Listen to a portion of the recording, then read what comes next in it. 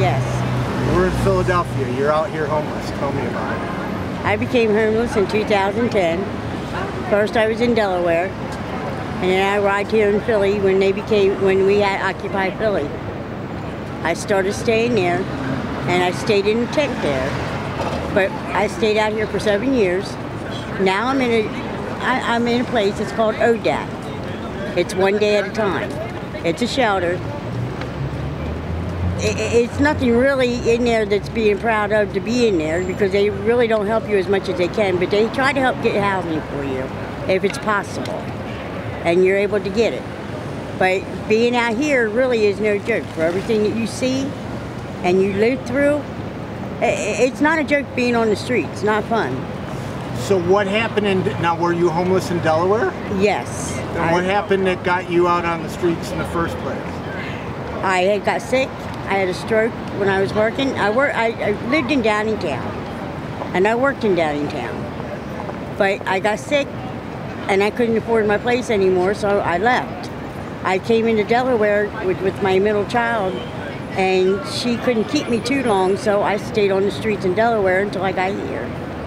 Oh my so gosh. That's a lot of things right there. And you've been out here 7 years? For 7 years, since 2010. Oh my gosh. Yes. So does the shelter allow you in during the days, or they kick you out? Or? No, you have to. They make you want to get up and go do something for the day, so you're not sitting in the shelter. You can go back like any time after 2. Right. You know, and that way you can go upstairs. But you share a room. There's 4 people in one room, Okay. so you're not by yourself in a room. Okay, you got to pay for your own personals. You got to pay for your own clothing. You got to be able to get your stuff to wash your own clothes. Okay, if you make money, you got to pay some of that out for rent. So how do they help you figure out a way so you can make a few bucks? Or it's just up to panhandling? I get out here to panhandle, and I let them know that, and then I collect food stamps. So I have to give up half of my food stamps to them so I can eat. So you give up half of your food stamps to the shelter? Yes. Yeah. You have to eat somehow, and that's the only way I know. If you don't, then you don't get nothing to eat, and you survive on your own. So. What? I hear Philly's really bad out here. It's dangerous. Oh yeah, the streets are dangerous. What's it like? What's homelessness like here compared to other places? Delaware was easy. It wasn't so bad because the people aren't so bad, and it's a small town. Here in Philly, since it's so big, the homeless, okay, a lot of times they're not getting nothing, and ones who aren't getting anything, they're out to get what they can get. No matter how they get it or when they get it, they're going to get it. Survival mode. Exactly, is what it is. Now, I was here 3 months ago, and it seems that homelessness, even in that short period of time, is getting worse. It's 10 times worse.